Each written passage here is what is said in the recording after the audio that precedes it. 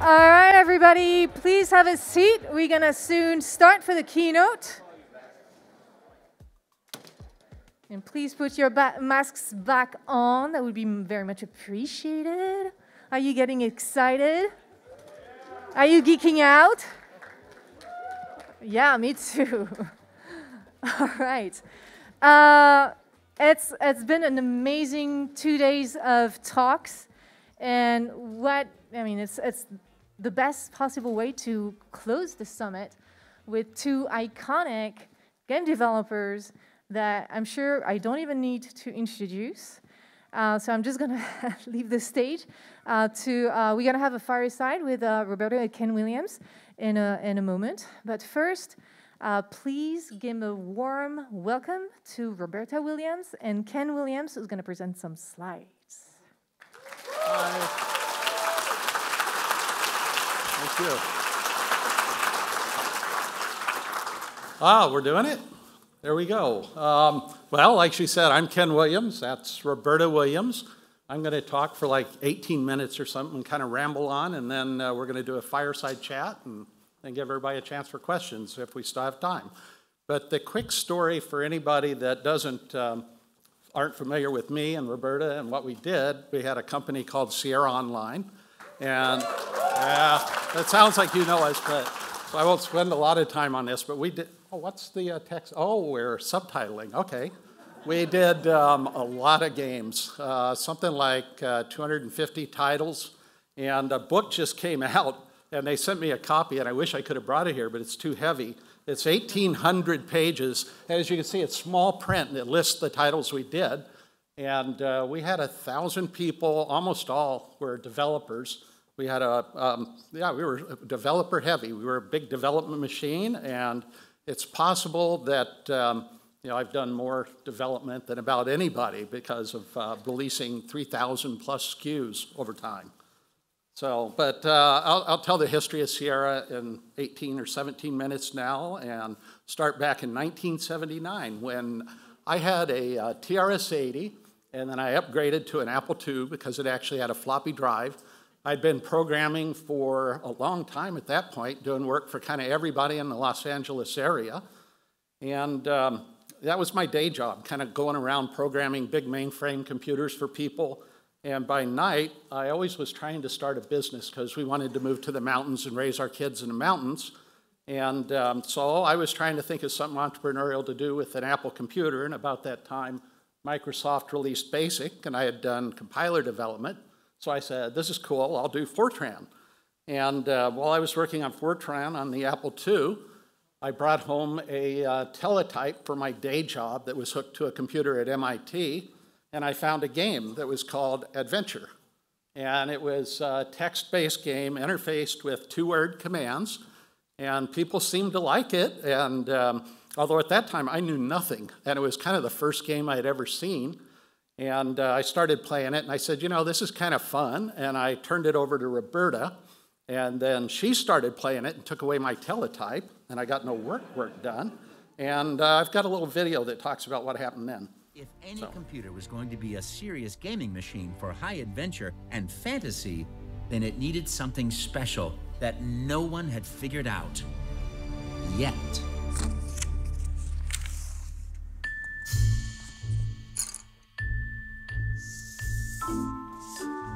I had no idea how to write a game.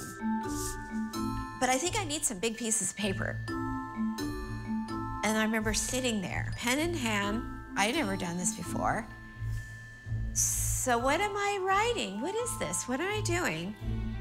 And the first thought that came to my head was, what games have I played? I came up with the game of Clue. But it has to be a story, too. It can't just be just a board game. I sort of started developing the idea of creating this world to explore with a flowchart. Things to do, things to run into, characters that come along, and some are good, some are bad.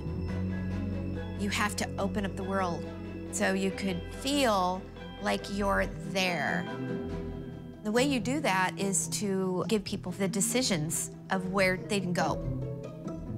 I was drawing it and building it little by little, and I could see it develop, and I could add more obstacles, secret passages, trapdoors, and murders. When I had written my game, and it was on this big piece of paper, and I have no place else to go because I can't program this. It's a design document. I need a programmer. I need Ken. Now, meantime, while I'm doing this, Ken had the idea that he would start this company. I wanted to build a company that'd be kind of a Microsoft style of background, and was hard at work on that. So I did a little scheme. I made reservations for him and I to go to dinner. Ken always loves to go out to eat, and he was pleasantly surprised. And I was in high salesman mode. She was talking loudly, and people at other tables were looking at us like we were crazy. First, he was kind of like, because she was talking about murder and who was going to die and how they were going to die. And it was just kind of a weird conversation. Finally, he said, everybody else has already done text interactive stories or adventure games. You know what we need to do? And I said, what? We need to go beyond that. We need to add graphics to it. And I was like, oh my God, oh my God. He's gonna do it, he's gonna do it.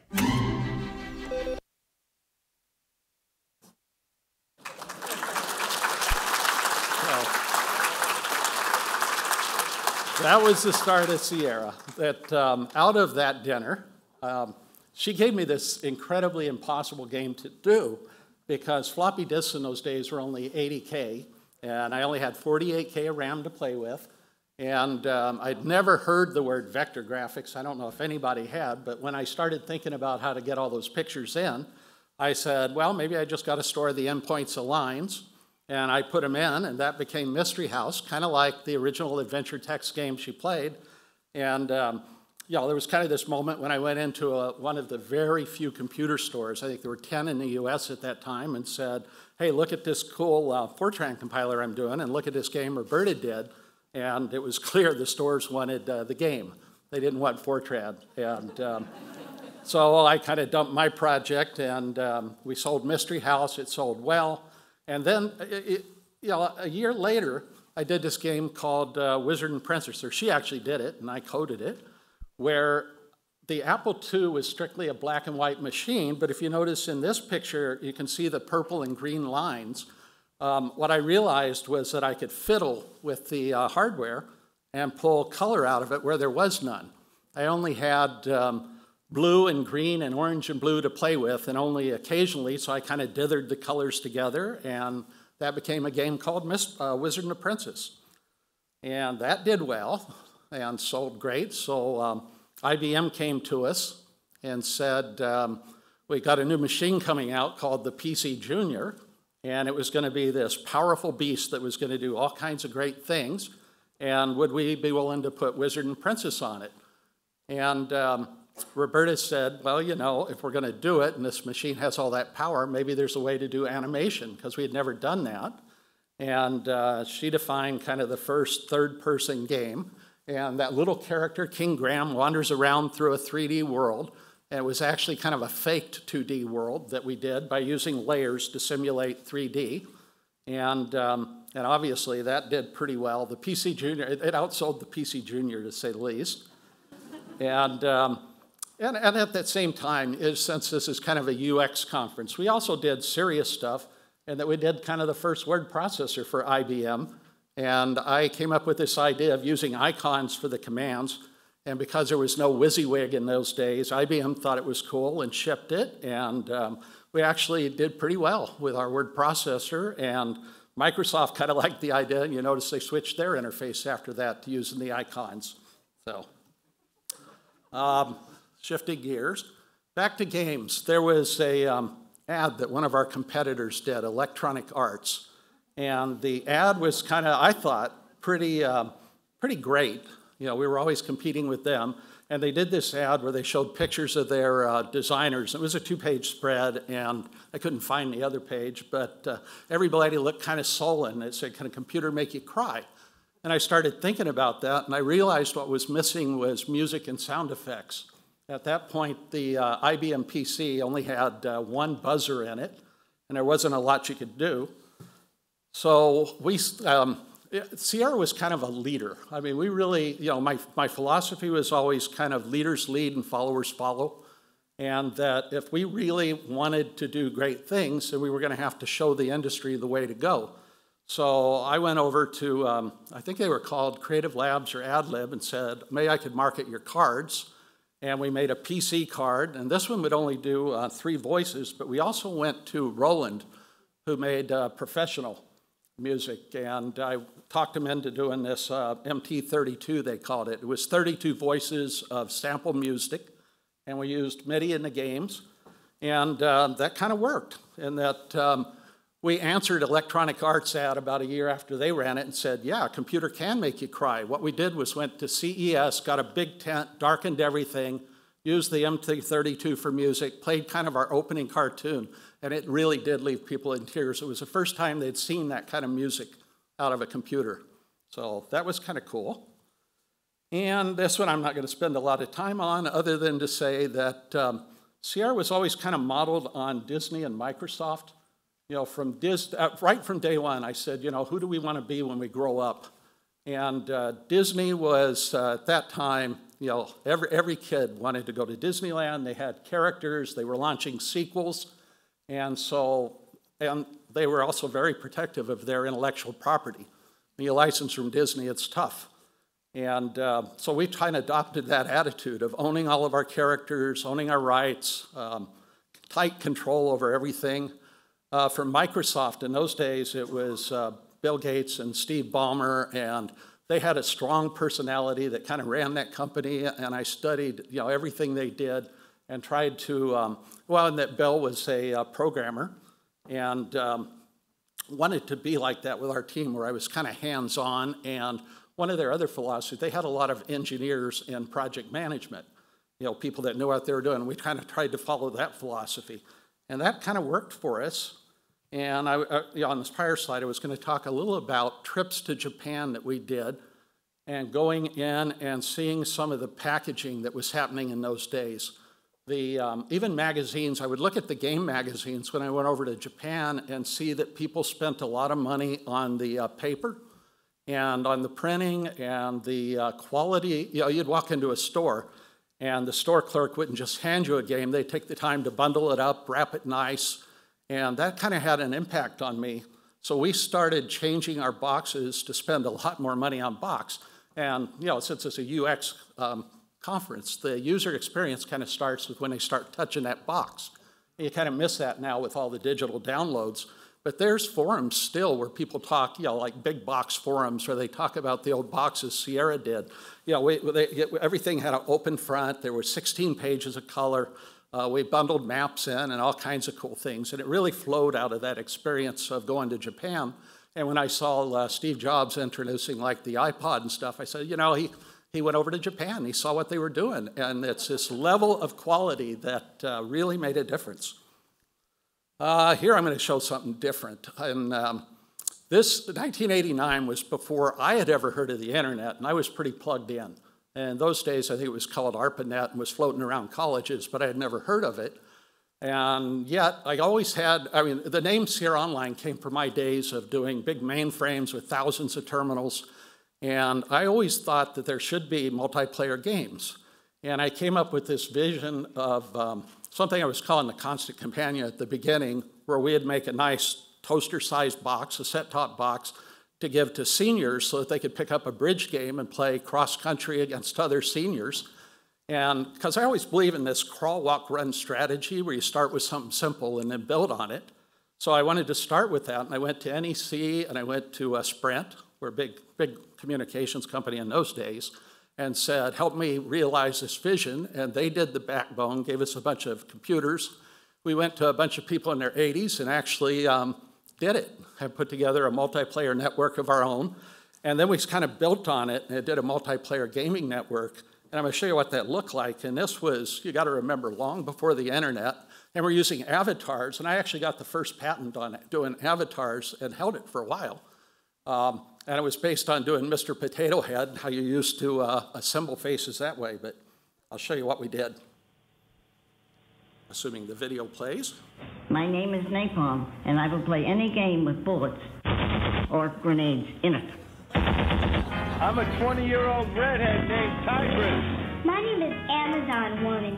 The word mercy is not my vocabulary. My name is the Big Green, and I play Boogers. Imagine choosing any name and personality you want to be and then playing other people from all over the country on your personal computer in Imagination, the world's premier online entertainment network totally devoted to fun and games.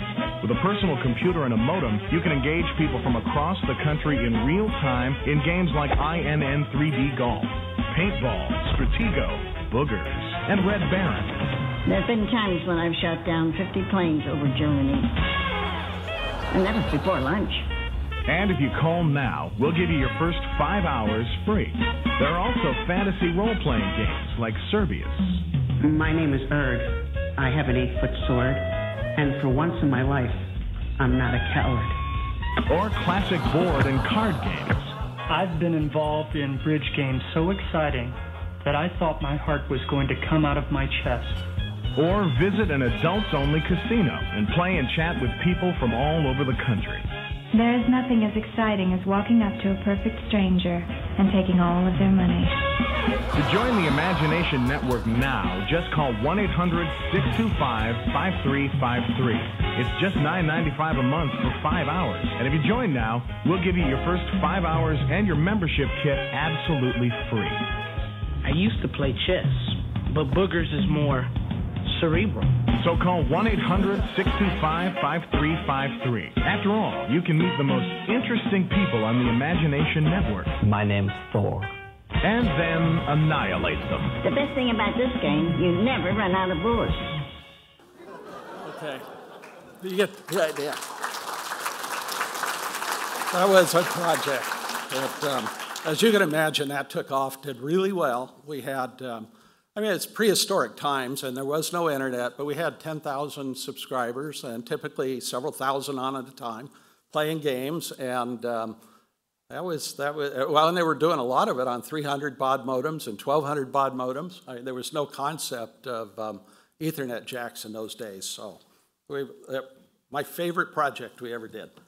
But speaking of other cool things we did, CD-ROM kind of came along at some point. And Sierra figured, as usual, it was our job to get there first.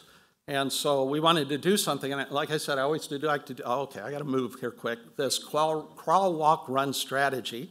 So I said, let's target a preschool game. That should be easy. And these are the days when it cost $30,000 to burn a CD-ROM, the big device we had to buy. And we had duplication issues because how could we possibly burn these things? But we did that. And we also did, a year later, this game called Phantasmagoria that did really well. And it was kind of the first time anybody had done live actors and a 3D rendered background. And then we sold the company. And Roberta and I retired, said we would never work again. And started boating and went around the world, featured in a lot of different magazines, and got kind of famous as boaters. So, and then the pandemic hit, and I was bored, and Roberta said, why don't you write a book? And so I wrote a book that became kind of a bestseller. It was 2 years ago, and still pops up to #1 on Amazon, a lot of categories. So a lot of people remember Sierra. And then, for whatever reason, because COVID kept going, we were still bored. We decided to do a game. And we're kind of back for at least this game. Whether there's more, we'll see how well people like this game. And I could blow off playing the video, given we're running out of time. What do you think? It's short. You can see kind of what we're doing. So take your first steps into Colossal Cave, the famed classic adventure reimagined created by Roberta Williams, the legendary designer of King's Quest and Phantasmagoria. Explore the vast darkness of the mythical colossal cave and find the valuable treasures held within. Beware the many obstacles that stand in your way and perilous encounters that threaten to end your quest quickly and without mercy. With many locations to traverse, secrets to find, and miles of caverns to explore, you'll never know just what your own adventure inside Colossal Cave will bring.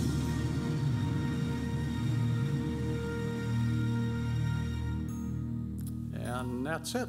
It's coming out for VR and Switch and kind of all the usual players. And with that, I'll turn it over to Celia and Roberta. Give Roberta a chance to talk.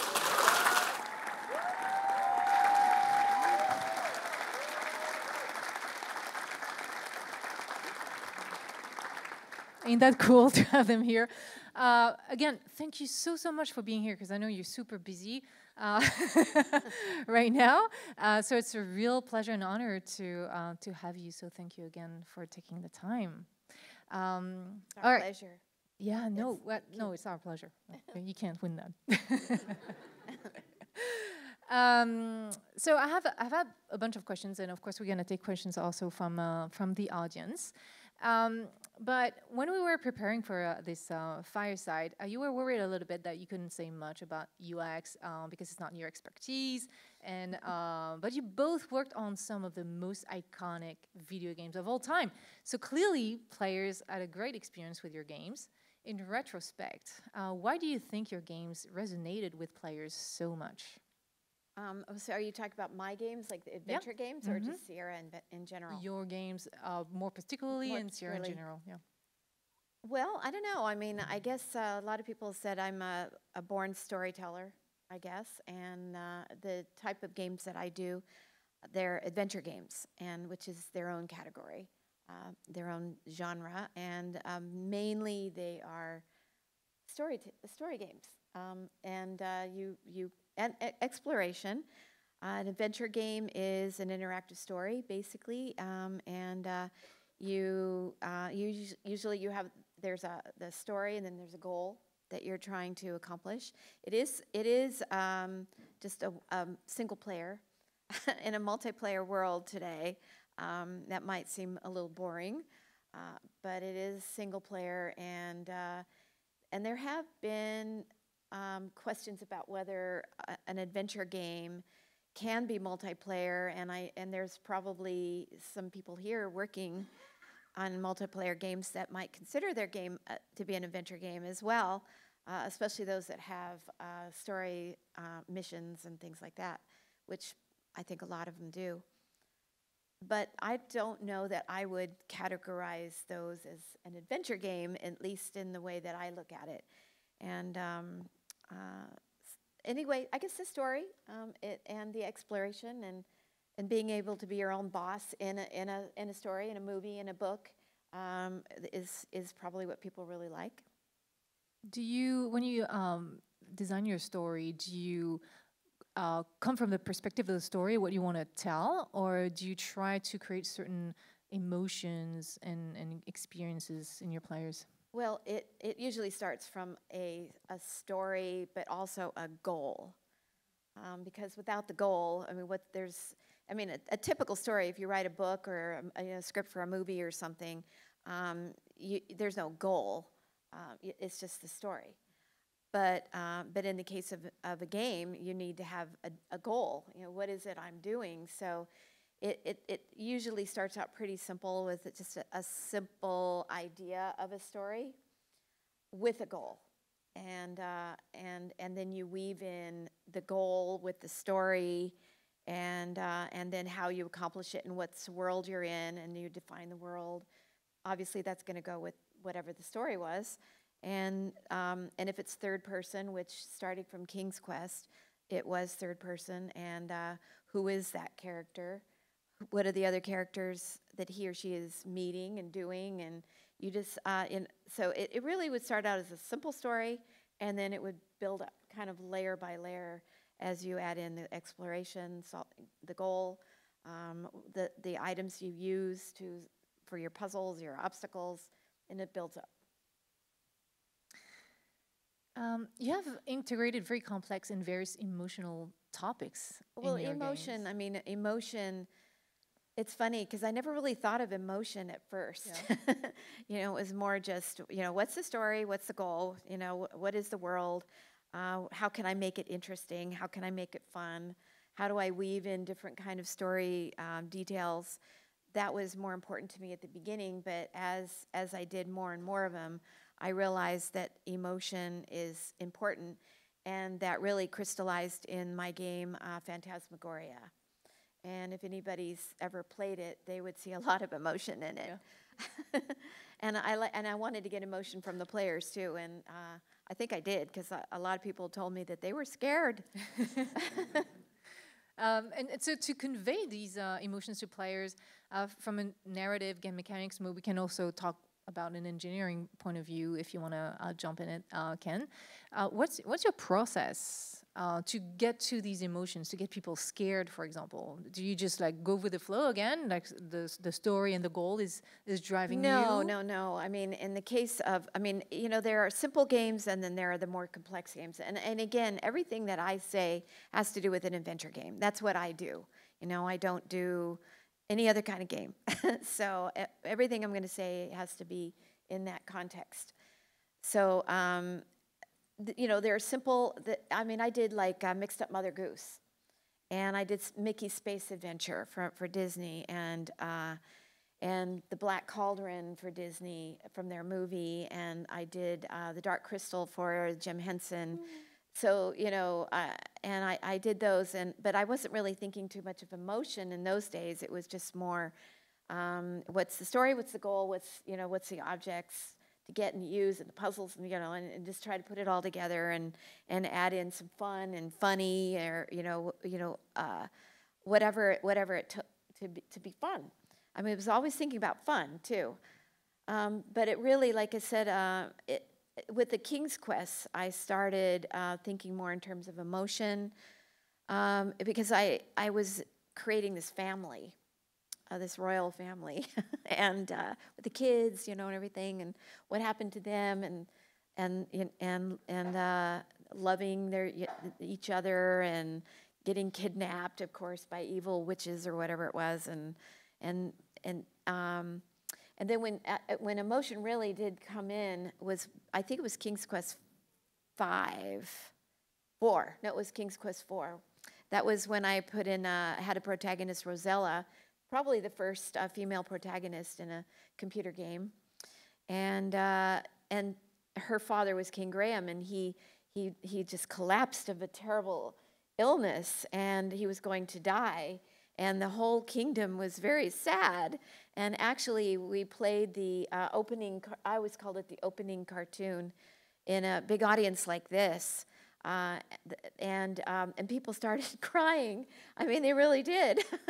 And because it was so sad. I mean, they just loved, you know, Sir Graham and King Graham, and was he really going to die? And that's when it really sort of opened my eyes to the question of emotion and how to play with it and how to use it. But like I said, it crystallized with Phantasmagoria. And because my goal was to see if a computer game could scare people. And I don't know why I wanted to scare people. I really don't know why, but it was a challenge, and I loved the idea of trying it. And I think part of it was I was maybe tired of being thought of as, you know, the fairy tale girl, you know, the fairy tales, and she does all the, you know, the fun family, you know, kind of things, which is a good thing. There's nothing wrong with that. But I think I wanted to see if I could be something more than that. And so the idea of trying to scare people with a computer, there was a game right as the time when I was developing Phantasmagoria. It was more like an interactive movie, and I don't remember the name of it. Maybe somebody here might know. I think it has the word dark in it, but they all do. But anyway, it was done with actors, and it was shot like a movie, but it was more like decision trees, you know, where you'd be watching you know, like a cutscene, and then well, do you want to do this or do you want to do that? And if you did that, it was another cutscene, and if you want to do that, it was another cutscene. And I said, well, no, that's not what I want to do, and that's not an adventure game, and that's not what I do. In fact, in my opinion, it wasn't even a game. So I thought about it, and I took about 6 months to think about how to scare people, if we're talking about emotion. And I thought about it a lot, and the first thing I thought of is, well, I need to figure out what scares me. And so I literally, I read a lot of horror books and scary books and suspenseful books and Stephen King and and others, and I would go around and ask people to tell me scary stories, like around a campfire. Where everybody says, well, I've got the scariest story, and let me tell you about that one. And I would have them tell me scary stories. And then I read Danse Macabre that Stephen King wrote, which was basically like a textbook for how to write horror or suspense. And one of the things I remembered in it, which I didn't follow his advice, but was the best scary, suspenseful horror story is one that does not depend on gore. You want to depend on suspense. It's the suspense that's scary, and if you go for gore, you've lost it. You don't know what else to do, so you throw in the gore. But the really suspenseful stories are the scariest. And I tried to do that, but I did throw in gore, and actually not so much me, but my art director. Because a lot of people say, well, how could you have thought up those murders that were pretty bad? And I didn't. My art director did that. I said, I can't do that. And he said, well, I could do that. So he thought up some really good ones. And so I just want to blame him on that. But the big thing is, just to wrap it up, is I decided that a computer game with animation, characters that are animated, cannot scare anybody, no matter how good the animation is, because everybody knows they're not human. It's maybe with motion capture you could start down the path of that, of getting more emotion out of an animated character, especially if you use human faces and human bodies. But in those days, we didn't have that, so I thought I had to have actors. That only actors could convey emotion, and in order to scare people, you have to have empathy toward the characters, and you can only get it with humans. But anyway, that's enough of that. So. No, so what I hear that you did some field research to try to see a lot of it. I scared myself, actually. I got to the point where I was having nightmares at night. I mean, literally. And I said, okay, that's enough research. Yep. Time to get on with the game. Yeah, you need to self-care as well. So we talked about that yesterday. Yeah, what I hear also is that humans are the scariest thing on earth. And they are. They're very scary, right? Actually. Yep. So I have another question, like not technical, but more around tools. How did the evolution of UI or interaction design impact your work or tools? Well, I mean, obviously it does. We just went through craziness with VR, and that it's kind of a new evolving medium that, and we went through, Roberta did with the people at like Meta on the Quest 2 kind of telling us what UI we should use, and yet we didn't think it was a mature medium, and so Roberta spent like 3 months studying it and said, we're going to throw that all out the window and do things our way. And that was the Sierra way. So you'll see when the game comes up and it says, do you want the old classic way or the Roberta way? Although I think they call it the comfort way. Actually, yeah, there's on VR. I came up with a locomotion that doesn't make you sick, or at least not as much. Not as sick. Not as sick. Not as sick. I mean, I don't think there's a perfect answer for that, but I think because of our boating experience, I mean, we circumnavigated in our own boat. We drove it ourselves, did it ourselves. And crossing oceans, so we got used to this, you know, and really, and I do yoga, and I do a lot of balancing, and so I feel like I have a really good sense of motion and how it works with your inner ear and your brain and all of that. And I really thought about it a lot, and I came up with a way of locomotion with the Quest 2 that was really smooth, and it wasn't jerky. It was just really smoothly going and turning and going forward and backing up, and it wasn't perfect, but it was really, in my opinion, an improvement. And yeah, and so you mentioned meta. Well, yeah, no, we can say that. We could say that. I don't know. There's certain. There's others we can't say, we're not but supposed to say, but I didn't know. Okay. It's okay. No one's listening. Yeah. Okay, very good. It's only you guys. And I was. I guess we let him play our game Colossal Cave, and they said, well, we didn't know how to run your game. We didn't understand the controls. It's just not like it's normal. It's not normal. It's not standard. It's not what we all are used to. And I said to her, well, mine is better. Yeah.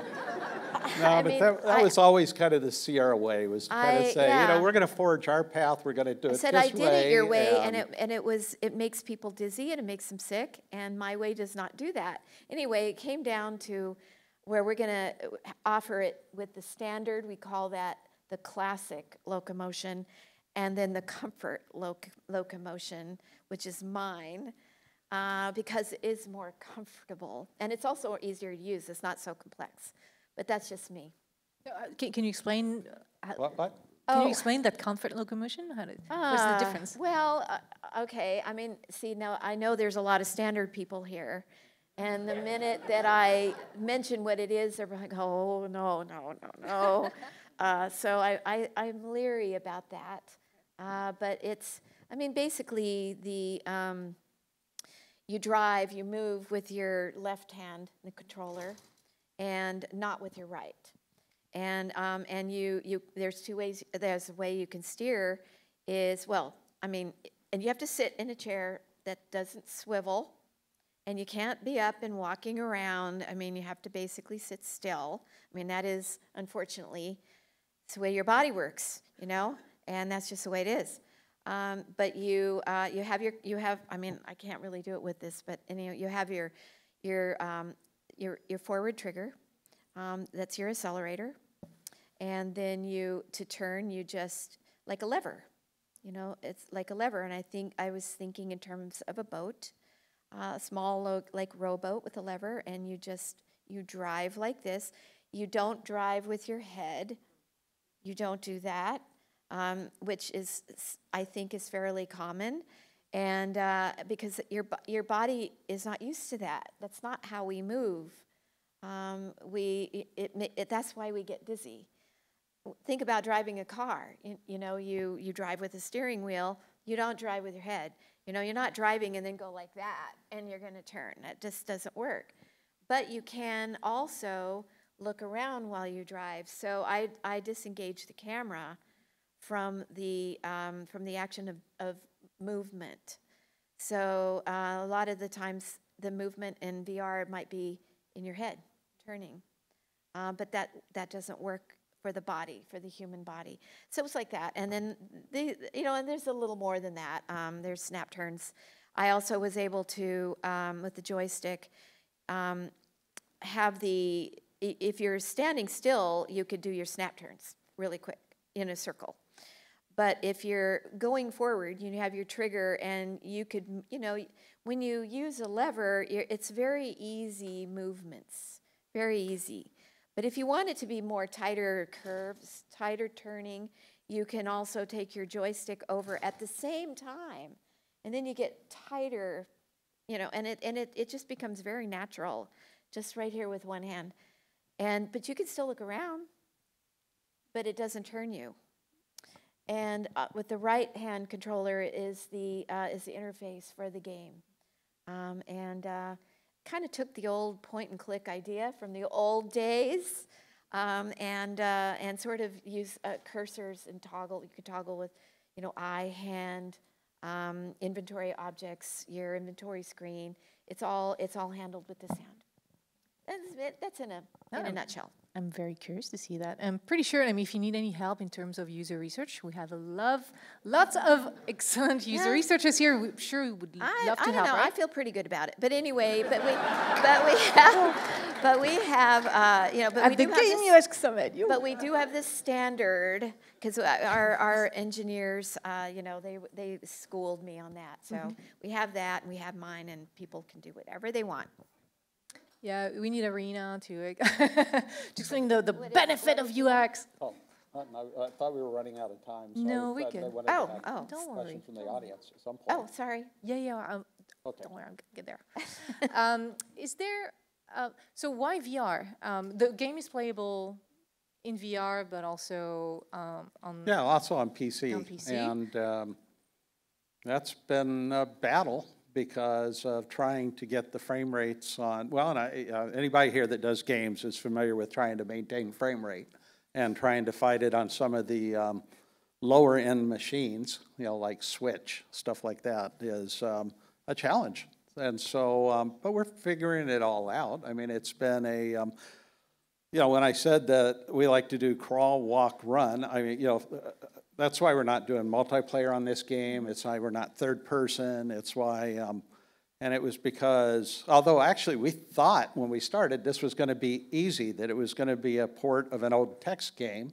And then when we got into it, we realized, hey, this is a lot deeper game than we ever thought. And we wanted to honor the history of the game. Some of it for Roberta and I, it was not, we're not trying to start a company. We don't want to get rich and famous, any of that crap. We just wanted to fill the time during COVID and do something great that people might like to play. And we got into this game thinking it was going to be fairly simple and straightforward. And a couple of years later, we're still working on it. And we're working 12 hours a day, 7 days a week. And we kind of initially were going to do it PC only, but then some of the hardware companies, for whatever reason, started calling and saying, would you please put it on Nintendo? Would you please put it on these other platforms? And suddenly it's a full-time job. And we're getting up early and working late. And when I get home, I get to work again. Yeah, but it's fun. It is for those that haven't done game development. It is intensely rewarding, lots of fun, and kind of addictive. And so I don't know if that's an answer to any question. But well, that's an answer. That's what we're doing. Don't get burned out. Out, please. We need you to be still here and up and running. So don't. Yeah, it's that's the problem with the game development, right? We get super passionate about it, and then we just lose ourselves in it. Yep. So we talked a little bit about, we tried to talk about tools and stuff, but is there anything that lots of things have changed through decades of game development, new tools, new ways of working. Are there things that have not changed and maybe that you wish had changed? Things that have not changed and things I wish had changed. Well, things have changed, of course. I mean, we haven't. It's been like 25 years or so since we've actually worked on a game, if you can believe that. And to be here is it's pretty strange for me in a sense, And to come back into doing a game, at first I think certainly with myself I questioned whether I could do it again, if I could do it. Because I always sort of thought of game development as a young person's thing. And when we sold our company, we were both in our early 40s. And I remember thinking, oh, yeah, we're getting too old for this. And it's time to pass it on to the younger generation. And so it was a little bit scary kind of to see if we could do it. And but it's funny, it's like... what do they say? It's like riding a bike, And if that's what you did, and if that's what you do, and that was your passion at the time, it's still there. And I mean, we're as deep into it now as we ever were, but changed. So what was it? You want to know what has changed? Well, I'll add a comment to that, Yeah. which is that when Sierra started, I mean, if we wanted an animation editor, we had to write it ourselves. If we wanted a music editor, we had to write it ourselves. If we wanted graphics, we had to do them ourselves. I mean, today, in fact, Roberta and I thought we'd never get back into business because we had no engine, we had nothing to start. That's true. And all of a sudden, an indie developer does have a shot because you're kind of standing on the shoulders of a lot of other people. Yeah, that's at Sierra, we evolved a engine over a 20-year period. And probably if we had kept going, we'd have been, like Unity or Unreal or somebody like that. But, and that was, Roberta thought we should sell our engine and continue to evolve it. But yeah, no, it was cool. I mean, and one of the reasons we never dropped back in was because we thought we couldn't. That, without all of that infrastructure of Sierra, but suddenly it is practical for kids in a garage to kind of jump in and do something. I mean, we do have 30 people helping us now, but it all started with me saying, maybe I should write something in Unity. I wonder what this thing is, and then saying, wow, you can accomplish an awful lot awfully fast. Yeah, and to add to that, because he's right. The answer to your question, I think, is that we had a structure with our company Sierra, and now it's just him and I. And for us to come up and do a game like this is a huge project. And we found out, and the more we dug into this game, Colossal Cave, what a deep, complex game it is.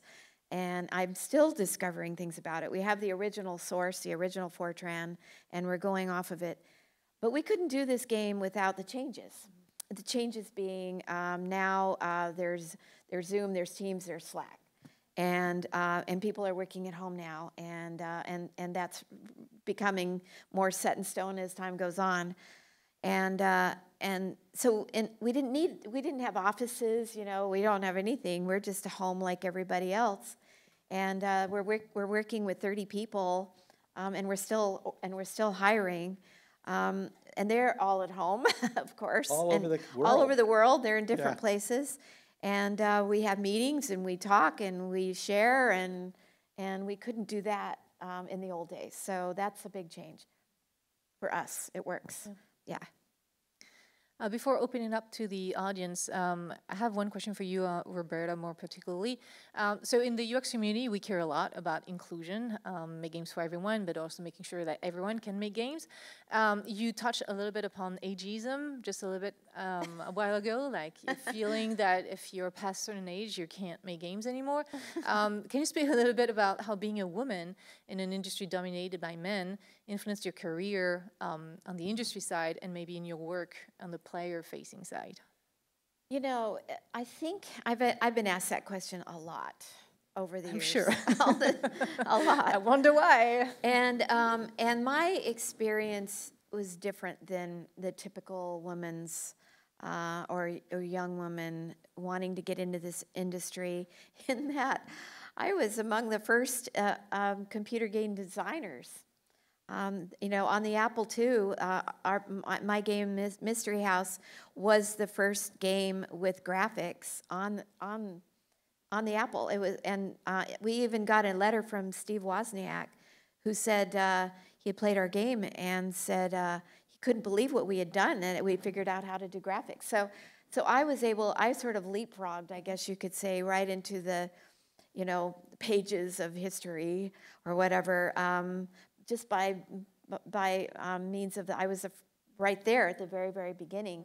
So I think it sort of bypassed, a little bit of that. Plus, then Ken and I did it together as a team and then built our company. So I never had to really figure out how to, if I was going to go to college and learn game design or animation or, art or programming or whatever. I never had to do that. So it's hard for me to put myself in the shoes of women and young women that want to come into this industry. Although I tried to do my part as time went on. I mean, with Sierra, we hired a lot of women, young women, both as designers and artists, and I think we even had a programmer or two. I mean, in sales, I mean, marketing, I mean, we were very inclusive that way back then. And I was one of the first for a female protagonist as your avatar in a game. And then I continued that with Rosella. Was that something conscious that you wanted to do, or it just happened because you're a woman? It was conscious. Okay. Yeah, it was conscious. You know, I mean, it was because I thought I had a lot of fans who were women, girls, who would write to me all the time and say that they admired me and wanted to be like me, and they wanted to do this and so yeah, I mean, I felt that I wanted them to see themselves in a game, and I did. I did Rosella and King's Quest, and I did the Laura Bow mystery series, and then of course in Phantasmagoria, my main character was a woman. So I did that, but I guess you could say I mean I did my part. I tried. Well, representation matters, you know, would have thought. Yeah. I tried. Yeah. Did you get more feedback from women after those games? Every time. Every time. Yeah. Every time. Yeah. Every time. And yeah, that they, yes. It does matter. It has an impact. I guess I get a little passionate with this question actually, and yeah, no. So it must. I think it definitely touched me to do that. Yes, very much so. I think it has touched a lot of people. Okay, can we open it up to the audience? Oh, sure thing. Sweet. So the first question we've got that's the most upvoted is super serious. Ken, what advice can you give to an associate level mustache grower?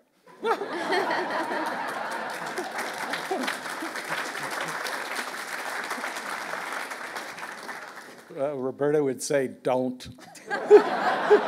No, what I would say is trim it more often. I know, I don't even own a lawnmower, I can't.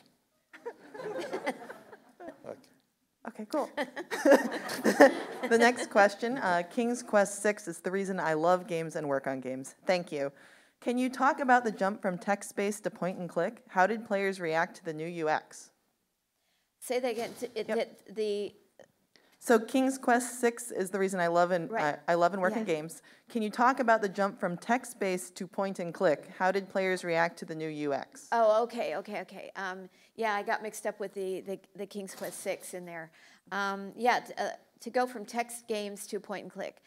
Are you talking about in the distant past or now? Because the game that I'm working on now was obviously a historical text game, and I am now reimagining it. Yeah, there was kind of a time when we made the jump from parsed games and parsed input games, and Infocom kind of leapfrogged us to that point, in that they had a really good parser that they were doing in their games. It was doing really nice full sentence parsing, and we were still kind of bogged down in the two-word stuff. I think you're, now I get it. You're talking about going from a parser game to point and click.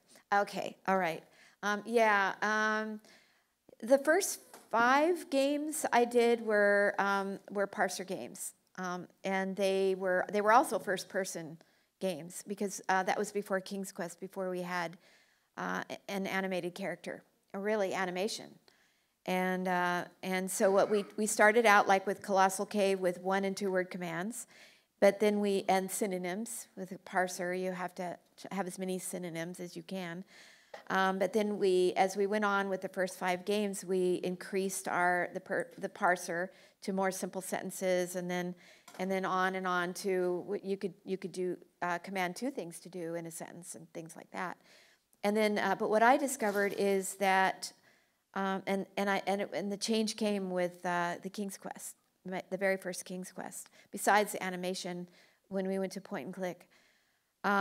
because I noticed that we were getting a lot more letters and fan letters, but just comments and everything, that the parser was hard to deal with. A lot of people didn't know what to say. They didn't know how to type it in. A lot of people weren't interested or weren't good at the keyboard. Nowadays they are, but back then there were a lot of people that weren't comfortable typing. And I remember thinking that there's got to be a better way to make it more accessible for more people. And I was really thinking in terms of my mom, because I would have her try to play my games, and she had no idea what to type in. She just had no idea.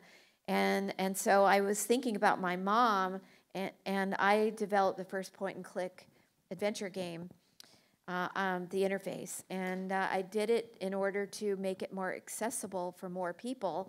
But it was very controversial at the time, because people were they loved the parser, and they loved being able to type in what they wanted, and they felt they had more control over the story and over the game.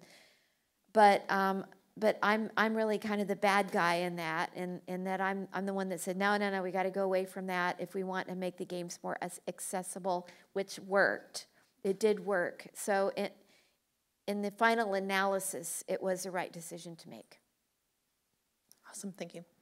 Next question is, do you still design your games with a big sheet of paper, or do you feel that digital tools lack something that paper has? You know, that's a really interesting question. Well, I didn't design this game, and I haven't designed a game since my last game was King's Quest VIII, Mask of Eternity, which unfortunately did not live up to the expectations, but that's another story. If anybody wants to know the story of that, then you could read Ken's book. Thank you for the plug. Not all fair. I pay her for that. Not all fairy tales. Now you have to trim your mustache for that. Not all fairy tales have happy endings. But anyway, but it's been over 25 years. So this game, one reason why we chose this game to jump back into the business again was it was already designed. And I love the game. It was the game that started my career and Sierra, because I played it, I loved it, I wanted more games like it, and there weren't any. And that's what started me to do Mystery House. So this game, we were kind of going back to our roots with this game, but it was already designed. So I didn't have to be on the big piece of paper and do it, because it's already there. All we needed was the original source, and we just went from there. But were I to do it again, if this game does really, really well, were I to sit down and say, okay, I understand the business now, I understand, now I know how to do VR and all this stuff, if I was to come up with my own game again, yes, I would.